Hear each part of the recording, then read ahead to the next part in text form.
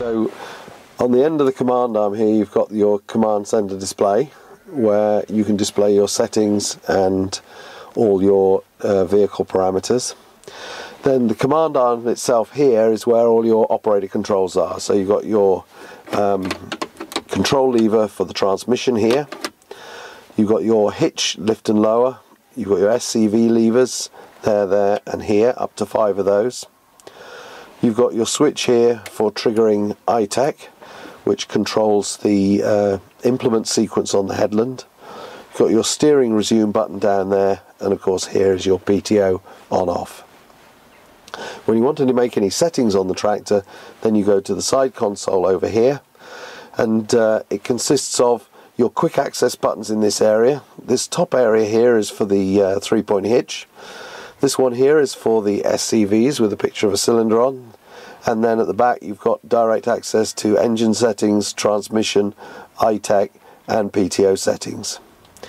In addition to this, you've got a load of navigation buttons and hotkeys that you can set to help you navigate round the screen. You've got a home button here which will always bring you straight back to the home page, which is displayed now.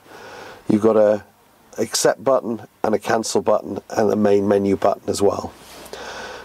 These lettered buttons here always refer to this side of the screen here, where you can see each of these squares has a letter in it.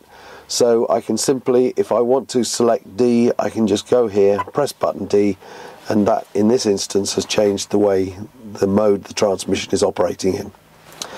Then moving further back, we have the radio controls here for volume, moving station, mute, etc. You have your lighting switches down here, and then climate control is in this area here, where you've got fan speed, or more commonly it will be set into automatic, or air conditioning on off, temperature switch, and then auto air distribution if you're running it in full auto mode.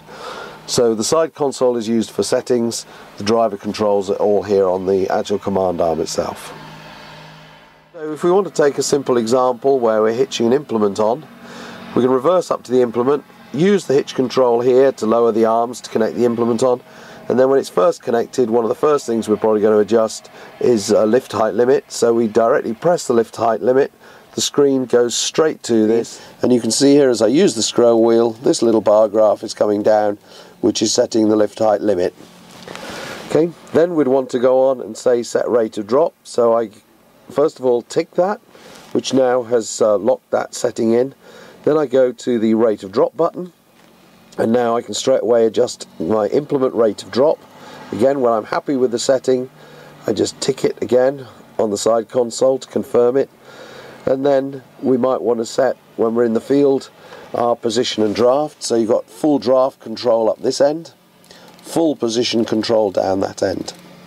So again, we'd adjust that in the field. When we're happy with the setting, tick it.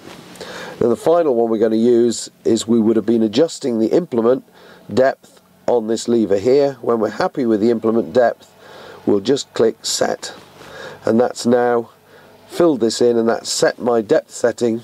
So from now on, when I come to a headland, I lift the hitch up by clicking, and it will lift up to my preset lift height limit.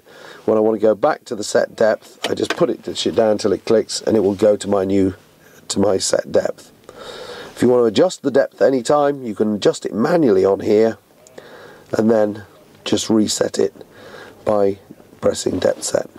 Final button is the lockout here. This locks the hitch out on the road and switches on hitch dampening to give suspension for the implement.